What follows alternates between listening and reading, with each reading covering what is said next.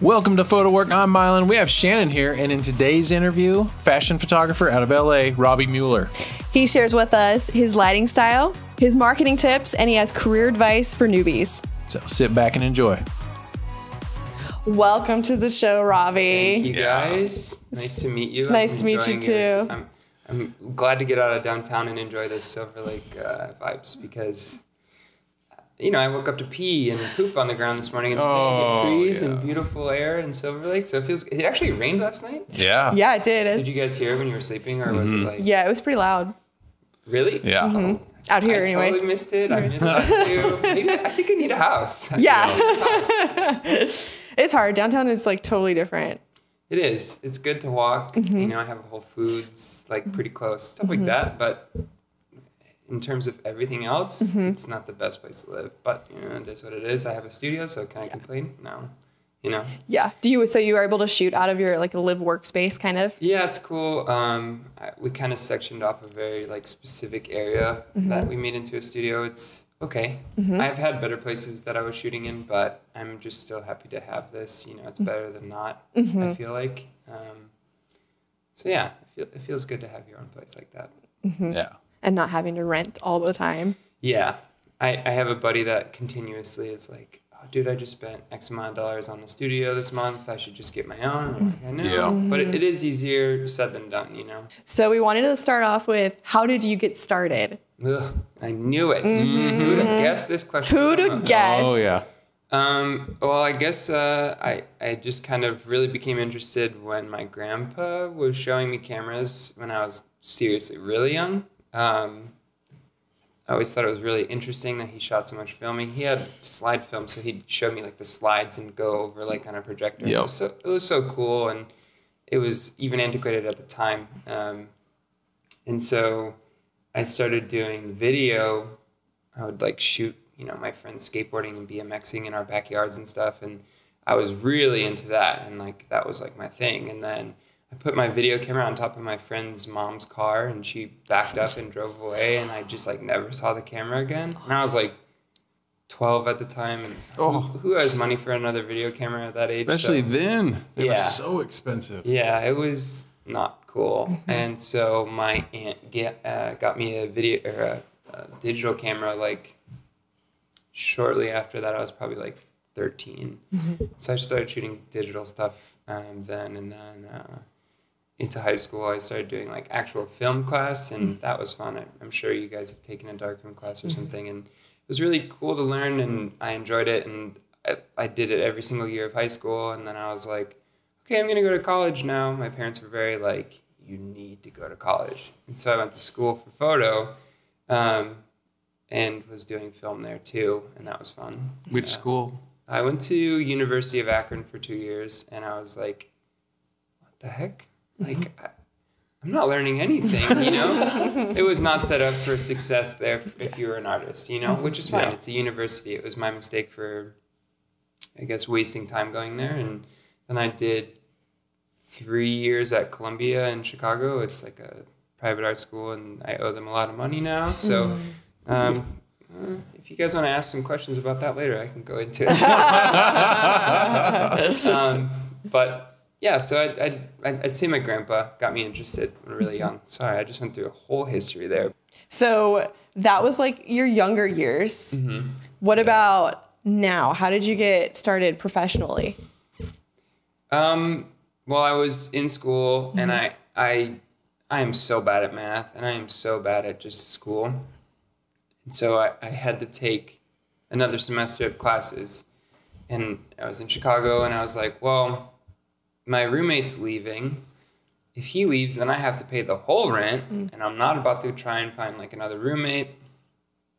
So I was like, well, these people want me to go to LA. I had like a couple friends that were like, dude, now's the time, you know? And Instagram was like kind of just popping off and like doing its thing. And I was like, oh, I guess, okay, now is the time. So I was like, well, screw school. I don't want to take out any more loans for this. I'll just go to LA now. And I came out here. I luckily had like a really good backbone of a friend that showed me a lot of things, introduced me to a lot of people. And she actually got me a freelance job shooting for Revolve. It was like not Revolve. It was I honestly can't even remember. I'll probably remember by the end of the podcast the name, but they own a couple of the brands that are at Revolve. So I started shooting e-com for them freelance, which was like a big step up right away. I was working at Starbucks when I first moved out here, and it's like dude, I lived in Silver Lake and then drove every day to West Hollywood. And it was the dumbest thing ever. I just moved here, so my car bottomed out after the first month I was here. So then, Revolve happened, and I was like working a lot. It was a lot of fun. Met a lot of people and kind of learned how to manage a job, quickly. And so I think that was super helpful because without that, I don't know, if I would have had the right experience to do other jobs at the time. So that was probably what started me professionally. And obviously you meet cool models, you meet cool people that are in the industry through that, and kind of the rest of it just snowballed from there. But I'd say that was definitely the first start. That's a pretty awesome start. It was, for sure. Yeah. I was like, I wasn't used to making money because obviously Starbucks, I was making like, $8 an hour at the time or something. And so the first thing I did, I was like, I haven't had video games in a while. And so I bought an Xbox One, and I would play like super late at night, and my roommate hated me. I had like a random Craigslist roommate, and you would hear like 11:30, 12 o'clock at night. And I was like, just a minute. I was super into Halo, and I worked hard for this. And so then I moved out. I was like, screw these people. No, I'm just kidding. But I did move out shortly after just to play video games. I mean, nothing wrong with that. Yeah, no, definitely not. What made you decide to go West Coast instead of East Coast? Well, it was negative 50 degrees with wind chill. One day I rode my bike to work in Chicago. I rode all the way there. First of all, which is stupid enough in itself, like to ride your bike in negative 50 degree weather was ridiculous. My whole face was like frozen. My nose was like running, and it was actually icicles down my lips. And I was like, what am I doing here specifically? Like, am I dumb? And I was like, well, I have to either move to LA or New York. And obviously I was sick of that weather. So LA just made sense for me. I was over it, so much so that it was like, get me anywhere. And I also visited shortly before I moved here too. And I was like super impressed with what I was seeing. And like, then I was very interested in going to the beach. And so I feel like every day that I was out here, I was like at the beach. When now I feel like I go to the beach like, I don't know, once every 3 or 4 months, unless I'm shooting there. And which is very disappointing. My old self is pretty pissed at myself. It's like, dude, that's what you moved here for. I mean, I don't surf or anything, but just being by the ocean is like the craziest thing in the world, especially if you're from some landlocked. I mean, we have the lake in Cleveland, but it's not the ocean. Yeah.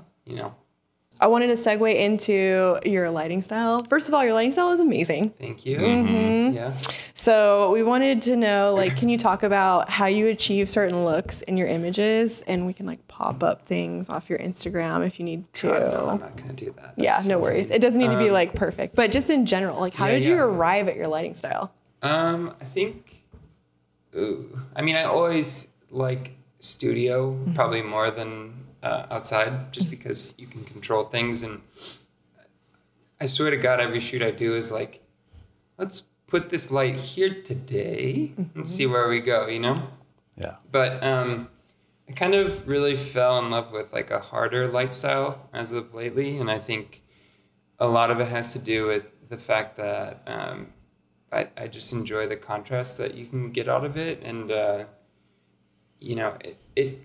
it's almost hard to look bad if you're like blasted by light. True. And so you're blasted by light by a certain angle. So that one side of your face, man, wow, it is really pretty, So I try and look for that when I'm lighting, and honestly experimenting. Like I've recently just started getting like random mirrors, and I'll like put one here, and then like one here, and then one here, and then bounce it like 3 different ways, and kind of like play with that until it looks good. And most times people kind of I'm like, hey, make sure you're in the light, and these models be like, I'm in it, it's like, am I there? And it's like, yeah, there's the light. And and so it's fun to like collaborate with them on getting them into the light, and it's a process. So that's kind of been where I've been with that the last like year or so. But other than that, just experimenting, I think, is the funnest thing with studio for sure. So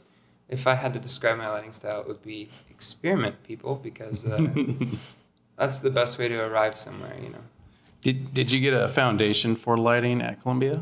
I did, yeah, for sure. I think that was the thing I paid attention to the most, because in high school, nobody taught that. So when you're in college, I was like trying to take the most important things out of what I was learning, because a lot of it was like kind of repeated stuff that I've heard somehow or another. And also when I was in college, the internet was already a thing. So I was already learning off the internet, and you can't learn lighting that well off the internet. I feel like it really has to come down to experiencing it with the teacher who knows what the heck they're doing. And luckily I had some like really awesome teachers that were like killer at it. So just paying attention to that was a good, like, you know, foundation for lighting, for sure. Do you get to experiment on client jobs? Do you break out the mirrors? No, but I have done like a pretty specific lighting style for them a couple times, and I swear to God, I'll like do like a little bit of a shutter drag, and people are like, whoa, you know, and if you do that and your client says, cool, like this is great, then, you know, that's pretty interesting, because you never know what you're going to get if you're going to drag the shutter a little bit. And it's cool to see a positive response from somebody who's paying you money to just kind of hope that something looks cool, you know? Yeah. And then other times I look, you know, I'm looking over at Capture One while I'm doing it, and I'm like, this looks like shit. I gotta stop right now. I'm wasting my time and their time. And all right, back to 1/60th of a second. Let's go. Speaking of Capture One, what do you feel? How do I not throw shade at clients? Do you find that it can be a detriment to have your clients watching the stream of images coming in, or is it just all benefit? I'd say it's all benefit. I purposely bring like an iPad too, so I have another screen. If you do that, people put a really protective case on your iPad. People drop that stuff Constantly. It's like, that's my iPad. So yeah, I think it is beneficial to always have the screen on for people.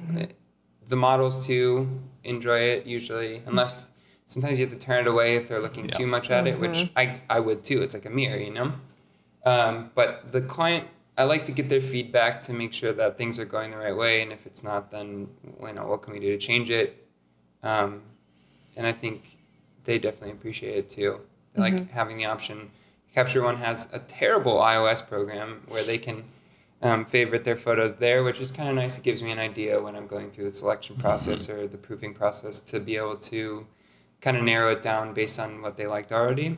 But yeah, I think showing people while you're working is definitely important, as long as you feel confident with what you're shooting. You know, if it was like something I didn't know what I was doing, maybe I'd be like, all right, you could show them the computer now. Go ahead. Just really quick, like 5 minutes, just show them the computer, okay?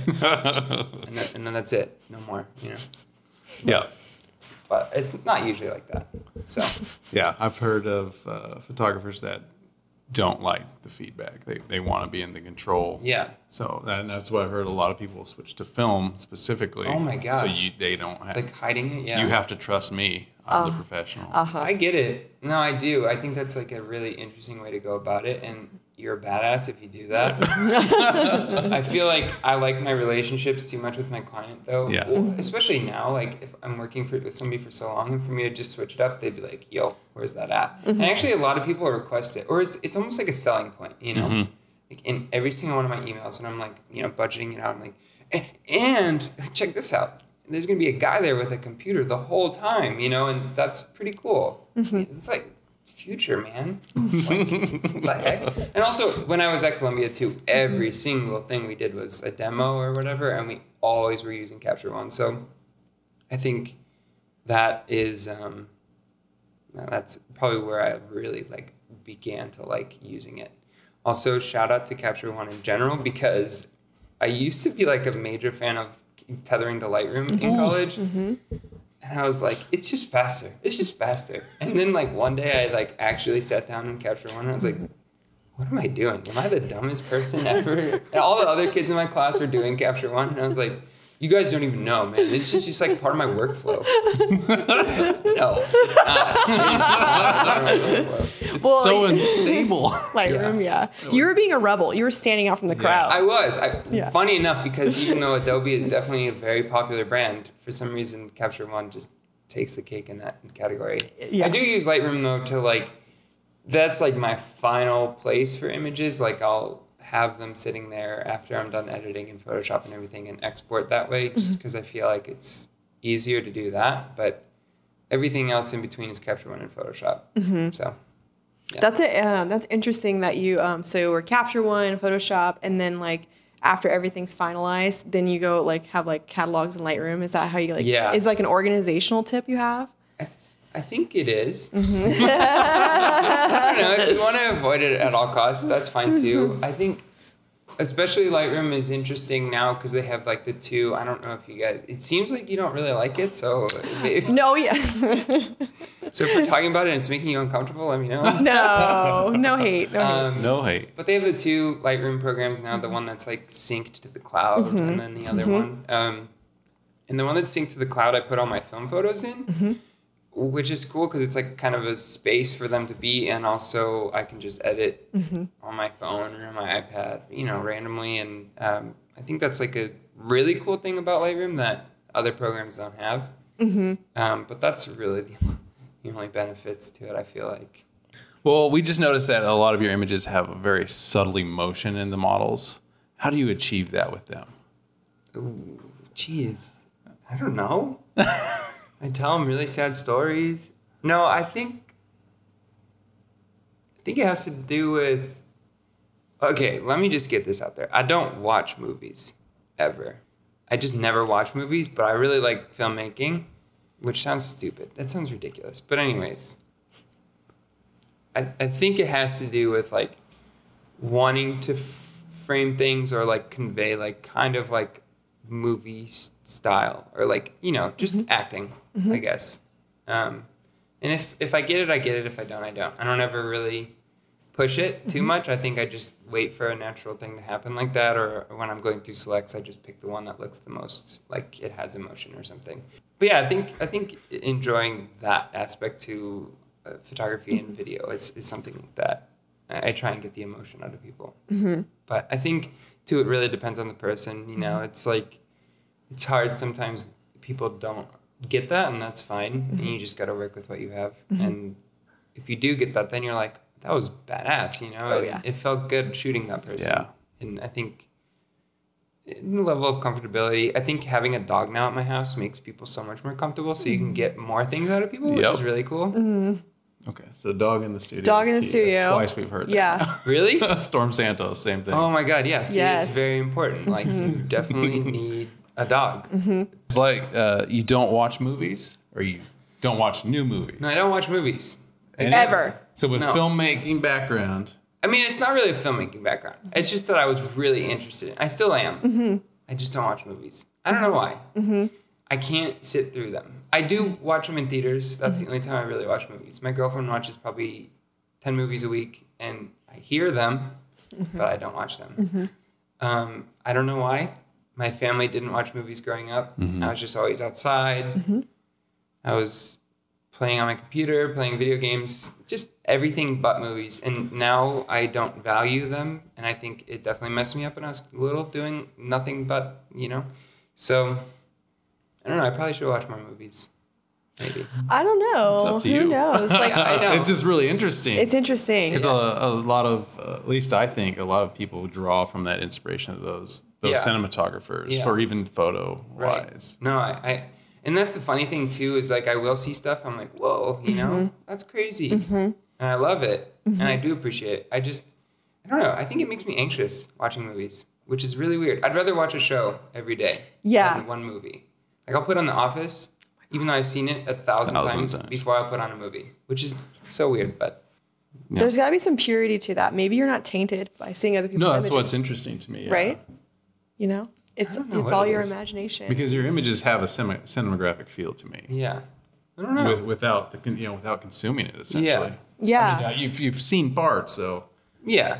I've seen a movie before. So for photographers newer in their career, like what do you see them making like mistakes? What are the mistakes that they usually make?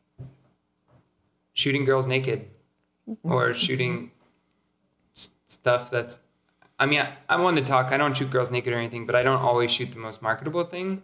You know, portraits aren't that marketable all the time. I think a lot of people like see cool photos of like girls with like little to no clothes on. And it's like, oh, that's, you know, I can do that. And if that's like how you learn photography, then that is. But I think if you want to actually make a career out of it, maybe don't stick with that specific, you know, type of photography forever, because you're just going to get, you know, put into a corner and then kind of stuck there. And it's really hard to get out of. I've, you know, seen other photographers kind of get stuck with that. And there's really no way to progress from that, I feel like, unless you're shooting like Victoria's Secret or something. But I think that's the biggest, I mean, I don't want to critique anybody. I think, you know, everybody's got to do their own thing, but I think you can definitely take from that, you know? Yeah. The idea is if you want to become a commercial photographer, Yeah. Shoot, would you? most likely not going to get marketable Yeah. skills. I mean, you can make a cool ass book. You know, there's lots of cool books that are just based strictly around that, but you got to put all the money into it and probably not going to get much out of it. So, Right. But a lot of people just do photography for the art of it. And I think that's cool. And I wish I could do that, but my student loans, please click here now for this one. No, that's not the only reason why I do photography. I do it because I feel like, you know, like people are like, man, if I was an engineer, I'd still be doing photography, you know? And that's actually true. I feel like I would, I think. No, I definitely would, I think. Yeah, well, that's an interesting like question right there. Like, do you see yourself doing anything else, or are you just like photography has you for life? No, I'm so hooked. Yeah. I love it. I mean, I knew I was when I was in high school, and I was like just so obsessed with it. It just made sense for me. Nothing else interested me enough to like want to pursue that more than what I was doing. And so I just continued doing that, you know, and I think you can tell if somebody's going to make it with photography based on their level of interest in it. You know, sometimes people just like do it because the money's good or, you know, whatever. And it's also bad sometimes too, not to say that it's good only, but, you know, I don't know. I don't think I could not do it. Right. I think about things like, what am I going to do when I want to retire? I just got to be better about saving money, and then I might be able to retire someday. Otherwise, I'm going to be like 79. I'm like, looks good, you know? And like sitting, I'll be like sitting, you know? Yeah. Oh, yep. During the whole shoot. Yep. Oh, yeah. With like a back. I need a back thing, you know? Oh, Not yeah. just like a stool. The stool, yeah. No way my back will be able to handle it. Not Like at an 79. office chair. Yeah. Yeah. Just Roll office chair. around. Yeah. But there's like people like Peter Lindbergh, they're still I going know. strong. I mean, he doesn't, but he does it because he freaking Loves loves it. it. He has to, because otherwise, that guy's a millionaire. You know? Oh, right. Yeah, exactly. Does he sit down? I don't know. Peter, if you're listening to Peter. this, please let us know. Do you sit down? Yep. No, he doesn't. He's got a like a badass humpback pose. Yeah. Shoots on the beach. He's great. He's calloused into that position. That's what it is. His like spine has formed to that. To that. It's just all day. I know. Do you guys notice that your one eye that you put through that viewing hole is like a little, you always do this for like random things, and you're like, Yep. How do you market yourself? How do you get those clients? well, I should take my own advice on this answer here more than I know the answer. Okay. The answer is understand how Instagram works, understand posting, understand stories more so than anything, learn video, and shoot good photos, honestly, and shoot good videos. It's definitely mostly about video or stories nowadays. You have to be posting stories all the time, and not just boring stories. It has to be interesting stuff for people to give a crap like enough to keep on, you know, going to your page or watching your stories, and then posting a lot just so you have like a constant flow of work. So I think if you're not quite getting jobs yet, just shoot a bunch.